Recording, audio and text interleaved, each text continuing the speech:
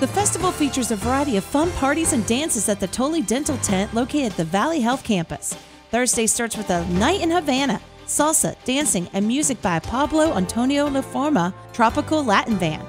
Friday, return with the Jen Stutzman Chevrolet's 80s Dance Party featuring Rubik's Cube. Saturday is the Country Music Party with Post Monroe opening up for rising Nashville star Granger Smith.